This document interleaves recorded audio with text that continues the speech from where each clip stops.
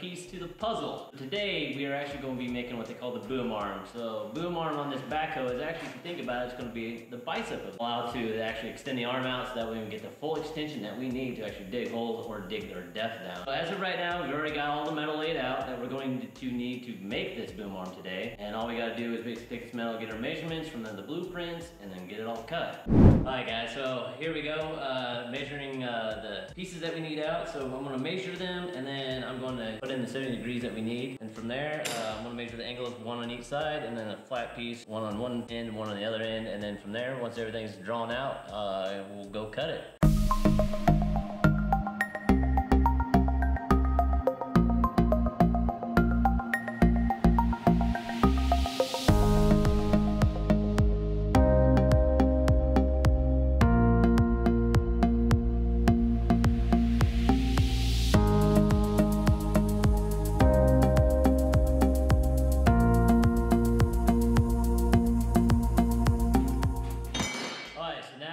Got it all measured out. I got our 70 degrees on this side, I got 70 degrees on the other side. So before I get to cutting, I gotta make sure that I'm safe, you know, only one set of eyes. So I gotta go get my safety glasses and some earplugs, because it's gonna take a while to actually cut through because it's some thick metal. So I'm gonna go grab my stuff real quick and be right back.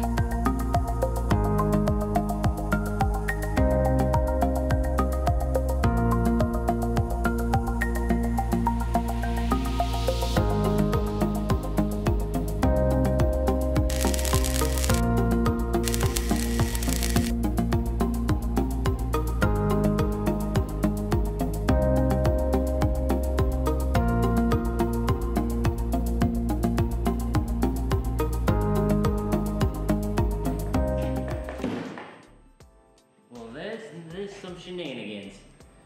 Guys, I think we got some voodoo magic going on in here. I just can't wrap my mind on this one now. Well, guys, you can see that we finally got this cut. From here on out, I guess we can move on to the other pieces. So guys, piece magically, I don't know how, but thank you, because this probably saved us some time. So basically, coming back to what I was explaining earlier about cutting 170 degree to get the 270 degrees that we needed. So basically, when I take this one piece over, flip it and put the 2 points together, I got my 70 this way and 70 this way. Since this arm is actually bent compared to the plans, once I start bending it, it's actually going to give our bend on our arm. So these pieces are ready, so from here on out, I need to just measure this piece out and cut it to length, cut it off and be done, and then we can move on to actually making the brackets and start drilling the holes. Move this out of this piece out of the way and get this piece measured and cut.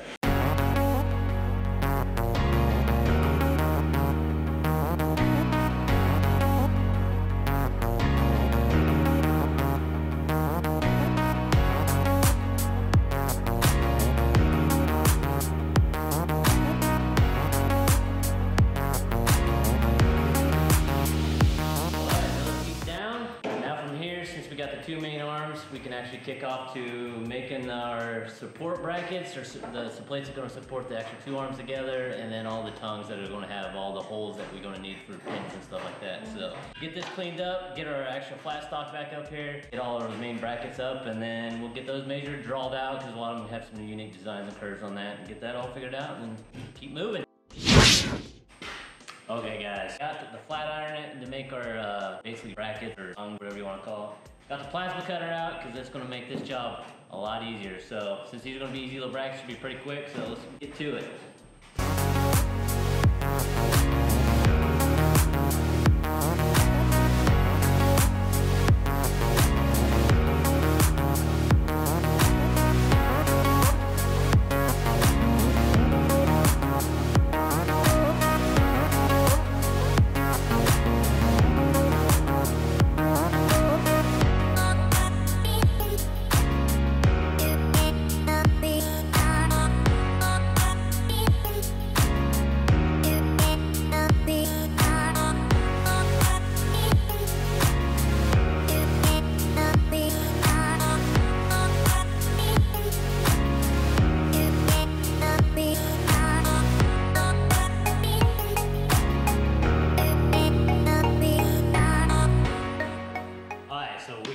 prep work done. We got all the cutting, the angles, the holes, grounded down, everything. We're it's time for assembly now. So I'll just give you a quick review so you guys can see all the parts. This is the main arm again. We got our plates that go here to support, and then we got our hydraulic mounts and other mounts that actually connect to the rest of the thing. So these are the pieces to make this arm. Once again, like I said, we got it cleaned up. So our next step is to actually just tack weld, make sure everything's fitting, and then from there we'll actually go to full weld and build this piece and be done with it and move on to the next one.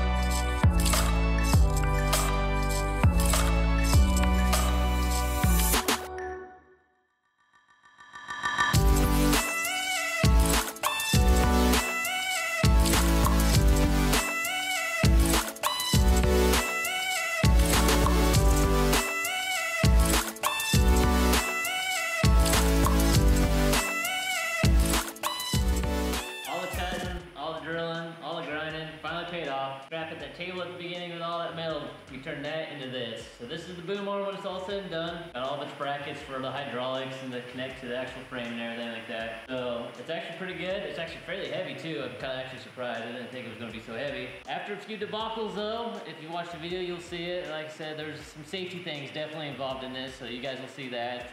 But other than that, it only took us a day, which is pretty good. The rest of them will take us quite a few days. But we are done, and now we are ready to actually move on to the next arm, which is the crowd arm, which is basically the extension that we're going to do to it. So for now, we're going to sign off. We're going to call it a day, and we'll just let the video play from here.